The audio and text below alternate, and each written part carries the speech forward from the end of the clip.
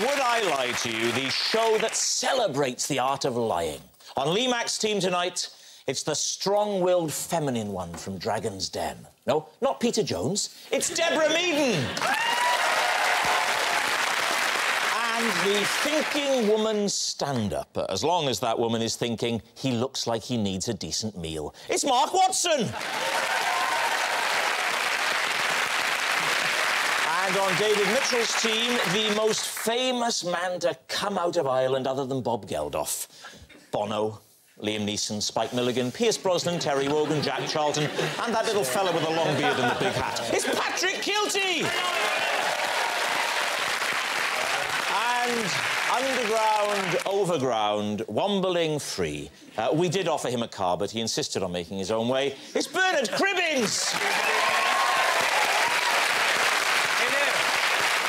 Well, we'll start, of course, with round one, Home Truths, where our panellists each read out a statement from the card in front of them. To make things harder, they've never seen the card before, so they've got no idea what they'll be faced with. It's up to the opposing team to sift the fact from the fiction, and Patrick Kielty is up first. Patrick, please reveal all. I once punched Muhammad Ali in the face. Wow. Wow. Wow. Blimey, O'Reilly. What, when? I would say, what, early 2004-ish. You punched Muhammad Ali? Right in the chops. Why? We were in a hotel room together and we had...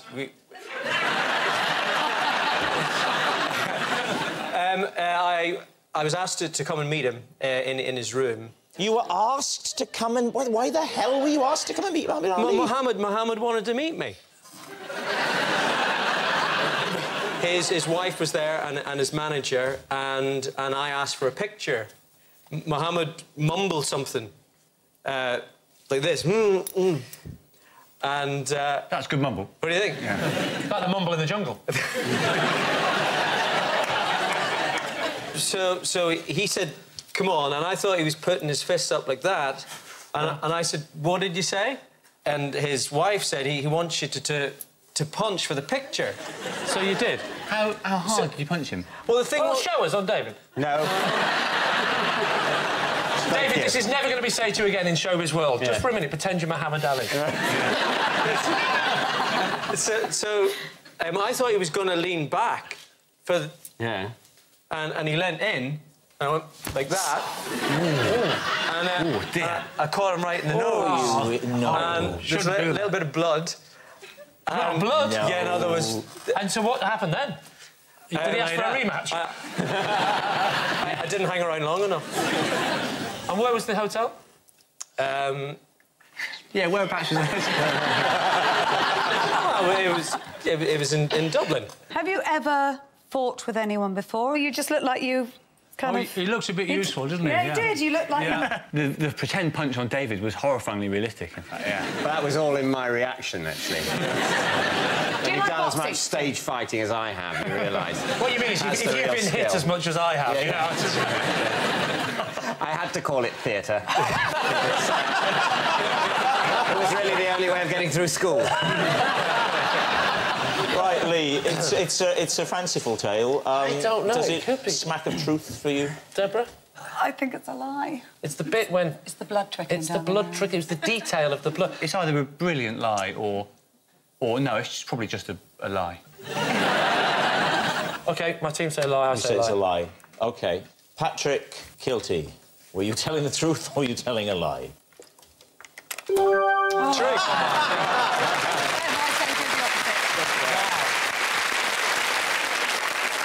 Explain the bit where Muhammad Ali flies in and he asks, I mean, with the greatest respect in the world. If you said, I'd love to see that Bono guy. Get Bono down. Get him down now. I'm doing Muhammad Ali. Why the hell would he want to see the guy from Celebrity Love Island? I don't get it. We did a gig together in Dublin, a sports event, and so I introduced him on stage, and the next day he wanted to see me. Incredible. Yes, it's true. Patrick did once punch Muhammad Ali in the face. And just 9 short months later, Patrick regained consciousness. Deborah Meaden, you're up next. Bit pointless putting them on, wasn't it? I recently had my house exorcised after several weird occurrences spooked me. Exorcised? But who by? By a priest. a priest of what church? Oh, I don't know. There was... I was put onto him by somebody else who'd had the same or similar problem. Internet Church of Dodgy. The internet. Yeah. What happened that made you want an exorcist? Was it ectoplasm or poltergeist or what? No, that things were moving around the house. Furniture was moving. I'd go to bed and get up in the morning and furniture would be moved and... So what procedure did the man who came to exercise... Was it a man that came to... It was. How was he dressed? I don't know the exact... He was dressed in black and a dog collar and... So kinky. No, I don't know exactly what he did because we had to leave the house. We spent a bit of time in the house and then we had to leave the house. Can I ask you what they charged? He didn't charge anything. Really? No. It's a good job, because if you couldn't afford to pay the bill, they'd come back and repossess your home.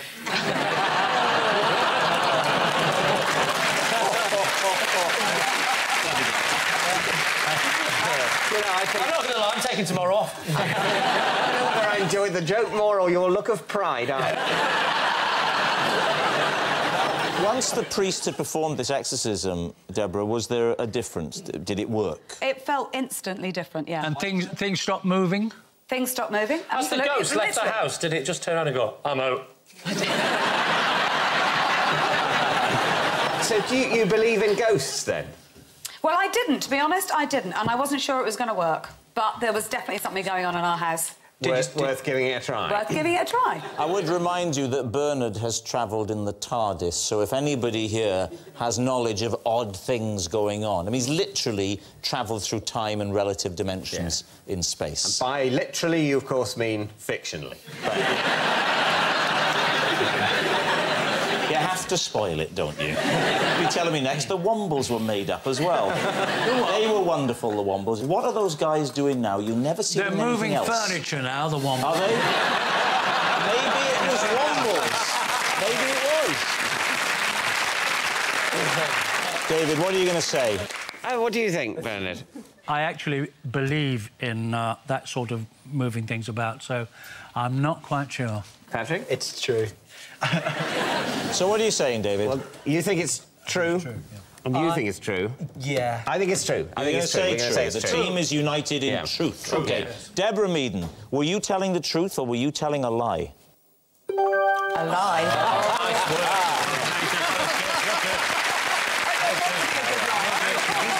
Yes. Deborah has not had her house exorcised after several weird occurrences. Mark Watson, you're next.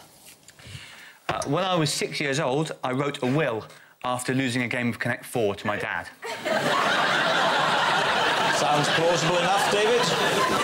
You wrote a will? Yes, yes. What was... Was it on a proper will form, or did you... I didn't engage a lawyer, no. You didn't? It was just on that stripy paper you get at school. Oh, the stripy paper, And yes, what okay. possessions did you leave? Well, all I really had was the Connect 4 set. And I left it to my dad as a deliberate act of spite because he'd beaten me. I mean, he'd beaten me at Connect 4, that is. Can you remember how you phrased it in this will? So I think I began it, but, you know, because I've been beaten at Connect 4, there's no point in living anymore. I hereby leave my only cherished possession. I maybe had about sort of £10 or something. There were a couple of other things, I think, in the will, but there wasn't much to it. So what was it about this particular game of Connect 4? Were you used to beating your father at Connect 4? Well, I don't want to go into details because it brings back unhappy memories, and also people at home might not know the game, but without wanting to be too technical, he connected 4, and I sort of... it was quite a built-up tournament, you see. It was a sort of best of 7 again. My dad called it the Watson Cup. I grew up in quite a competitive family. Yeah. And when I lost, it was just too much to take, really. Oh, it's horrible. It was horrible. So you lose at Connect 4, you throw a bit of a tantrum. Oh. Well, you call it a bit of a tantrum. I lost 4-3 from 3-1 up. Yeah, but presumably... you storm upstairs to your room. Yep. You take out a fresh sheet of paper. Yep. You write the bitter will. Yes. What do you do then? I thought that my parents would panic, think I was dead, become guilty, and my dad Why would they think you'd stormed upstairs to your bedroom? Why would they assume you were dead? Oh, sorry, no, I went downstairs and left it where I knew they would see it, yes. And then At you the went time, back upstairs? They were watching Wogan, so they were distracted. Oh, right. I think it was Wogan. Young Mark Watson there, and he's about to take his own life, don't you know? First, Chris Rea, The Road to Hell. As you were. Uncanny. How did your mum and dad react? My dad saw through it pretty quickly. He came up the stairs, knocked on the door. I said yes, and he said, thought not.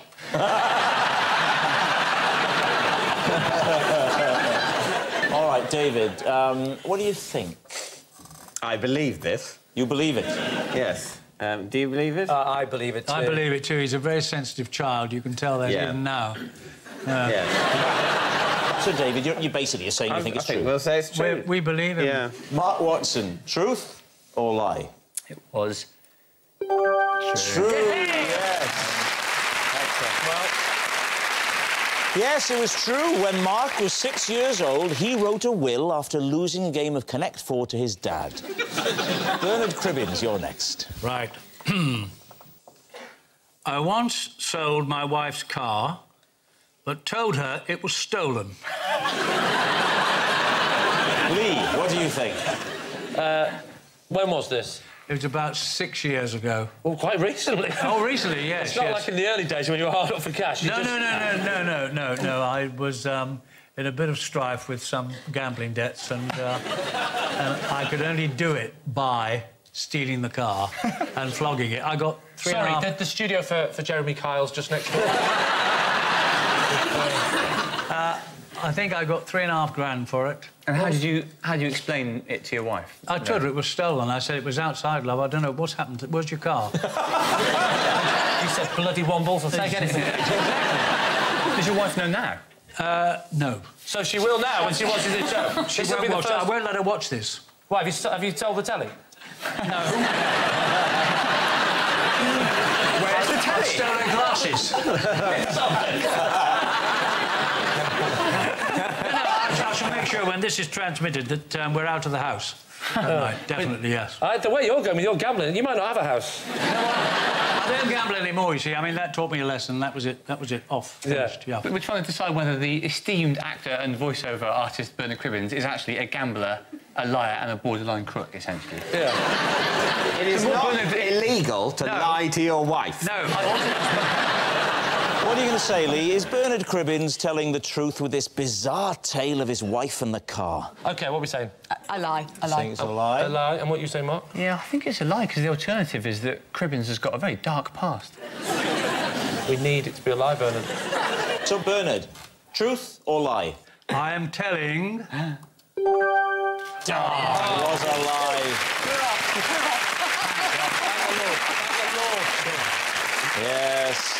Bernard did not sell his wife's car and then tell her it was stolen. Bernard and his wife have developed an understanding over the years. He doesn't sell her cars, and she doesn't mention Carry On Columbus. So at the end of that round, we're even Stevens. It's 2 points apiece. And so to our next round, This Is My, where we bring on a mystery guest who has a close connection to one of our panellists. This week, each of Lee's team will claim it's them that has the genuine connection to the guest, and it's up to David's team to spot who's telling the truth. So please welcome this week's special guest, Molly.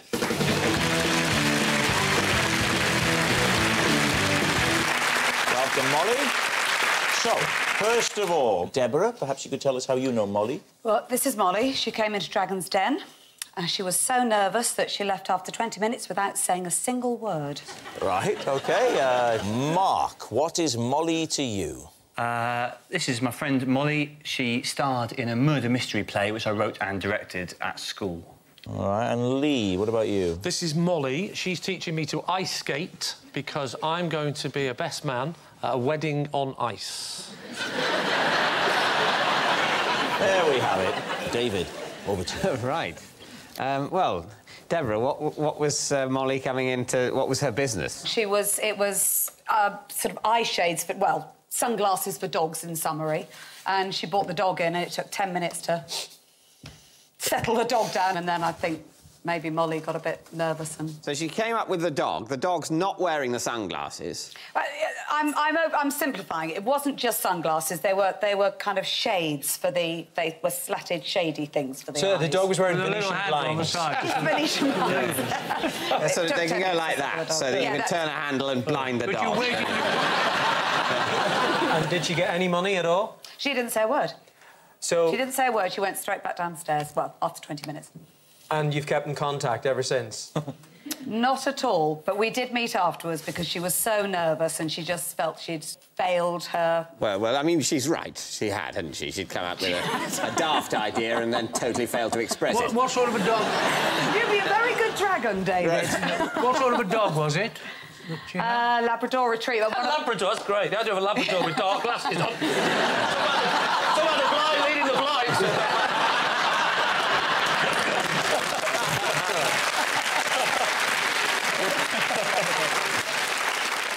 So, Mark, was Molly at school with you? Yes, she was, yeah. She was at and so you wrote the school play, which was vaguely about a murder, and you cast her in it. I both wrote and cast the play, yeah. And so what was the plot of the...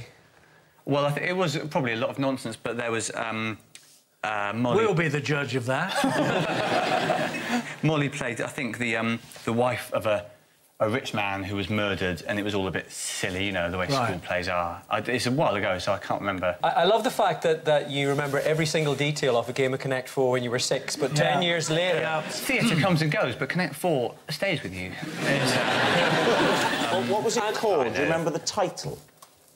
The title of the play. Of the play? No. Yes. Any title. Just have any title. Work your way from titles of things you know I think that'll give you time to make up the title of this play. All right, it was called Arsenic and Old Mice, which was a play on the play Arsenic and Old Lace. Lee, where are you learning to ice skate? Tell me. I'm learning to ice skate at Alexandra Palace. Right. And how far have you got with it? Well, I actually... I mean, can you stand on one leg and do all that stuff yet? Oh, yeah, but not on the ice rink. No. Alexandra Palace? Yeah. Yes. So, is that the nearest ice rink to where you live? It's not... Well, I don't know if it's the nearest one, but it's the one where... Well, I'll tell you, no, it isn't. OK, it isn't.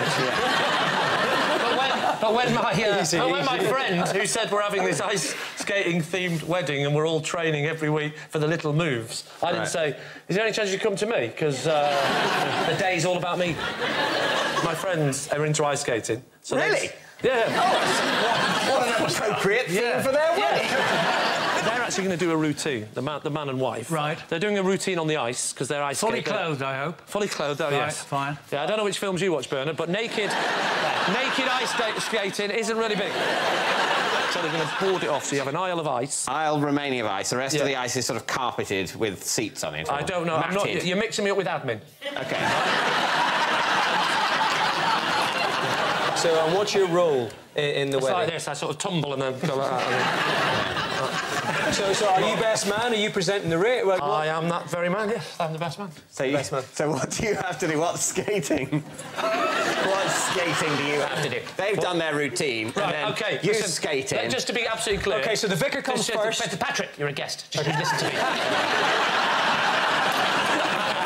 And basically, they're going to do a big routine, and the bridesmaids are going to be part of the big routine. And the idiots like me that can't do much, we're just going to skate off on at the end like that. I'm just talking to the fat members of the family as I'm walking home. How many lessons are you I having? haven't finished the routine yet. Sorry. And then I get to the end like that. I've got the ring. I do one quick... I don't know what they call it, axel, down on the knee, present to groom. Like this. And then the groom, don't patronise me. And everything's just themed, and it's going to be beautiful. And then where's the reception happening? That's happening at the ski slope in... the reception's at Alexandra Palace as well. Right, we need an answer. So, David's team. Is Molly Mark's leading lady, Deborah's shy entrepreneur, or Lee's ice skating teacher? David. Well, I think we're agreed that Lee's story is... The truth, and that's the end of the round. Too plausible. I think Mark would remember more about this play. I think he's been very vague about this play on purpose. Flannelling like mad. You think you think it's true, but he's been deliberately vague? Yeah, I think so. Does this woman look like someone that puts Venetian blinds on dogs? Does any woman look like that, to be fair? What do you think? Deborah. You think Deborah? Yeah. No. You don't think that? You think Mark? I think it's Mark. Well, I think it's Deborah. Do you know what? I'm starting to feel like the ugly one on blind date. Well, I think I agree with Bernard. I think it's Deborah's former Dragon's Den contestant. OK. Yes. Molly, would you please reveal your true identity? I starred as the wife of Sir Leonard Onions in Mark's play Arsenic of my school when he was my house captain.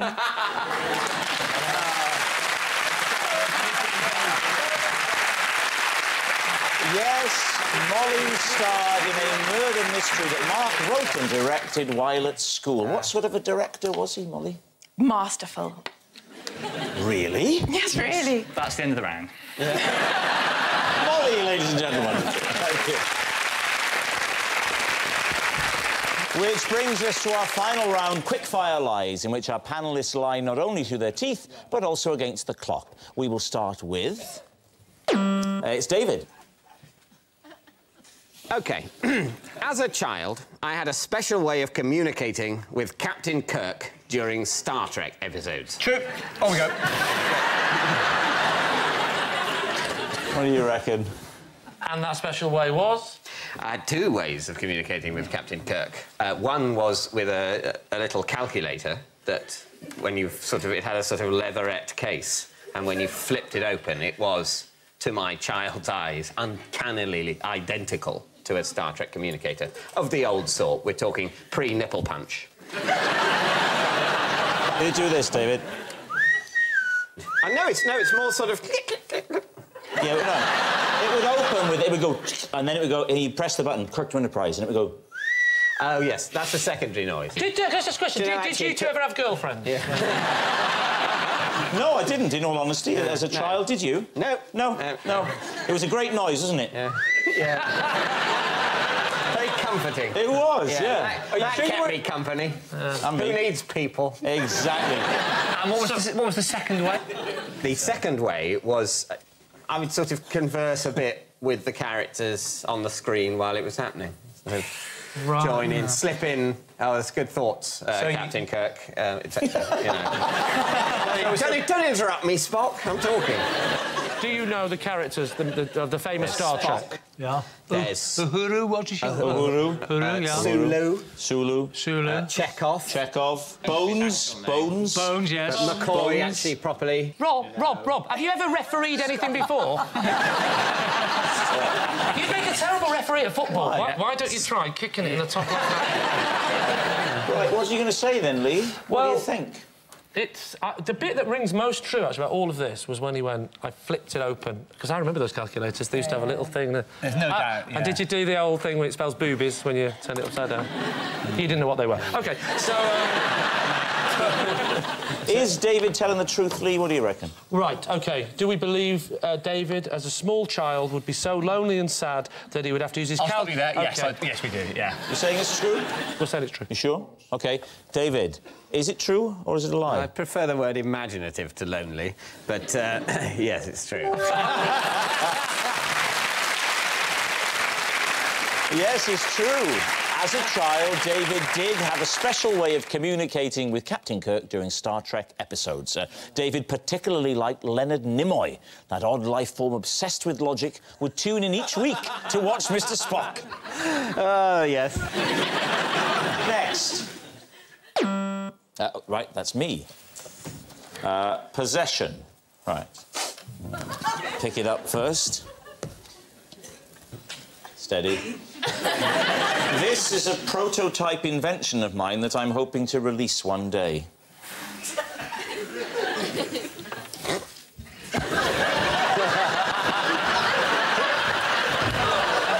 Ladies and gentlemen, Rob Brydon's World of Magic.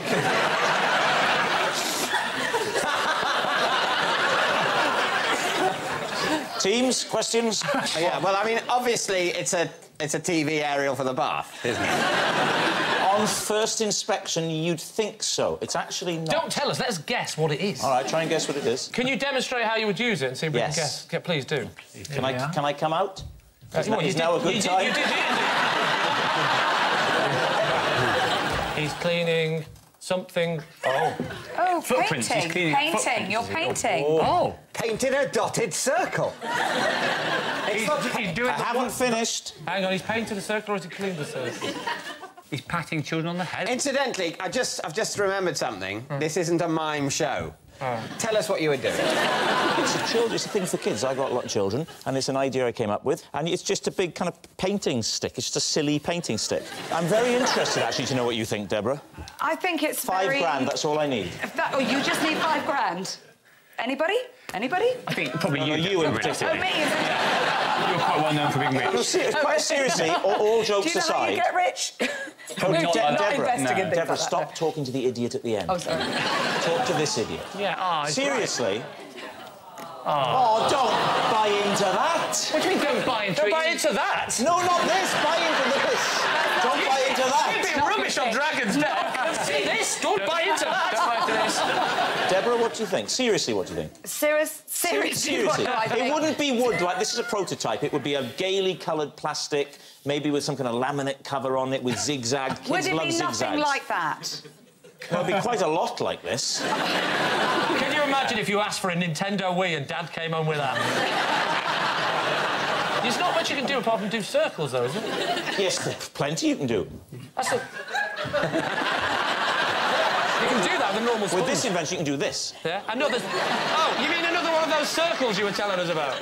But is it a circle, Lee? Well, it's starting to become a circle, yeah. You think it's a circle? Wait a minute. It looks like it. Oh, hello. Do you know what? I'm in. I'm in. Suddenly. What would you call it? 4 sponges on a stick. Rob's colourful stick. Hey, hey! Hey, I'm not falling for this again. Yeah. Right, what are you going to say? I've seen a lot of inventions. Yes? That's not even an invention. I'm going to be maverick here, and suddenly I think it's a good idea. No, I do. It is a good idea. It's great fun. I'm starting to look forward to actually borrowing that and playing with my kids with it. What are you going to say? I say that I think Rob is mad enough to think that's a good idea, and we should say that's true. You're saying it's true. David Mitchell, what is your team saying? Rubbish. Absolute rubbish. Do you think it's a lie? A lie. He's mad enough to have come up with that, I think. My instinct is that it's a lie. OK, you say it's a lie. You say it's true. Yeah. It's actually a lie. Oh,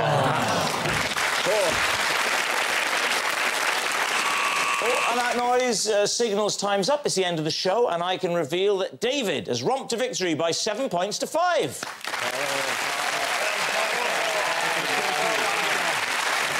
But it's not just a team game, and my individual liar of the week is Deborah Meaden. Yes, Deborah Meaden, a woman whose ability to lie is tested every time Duncan Bannatyne asks if she's pleased to see him. Good night.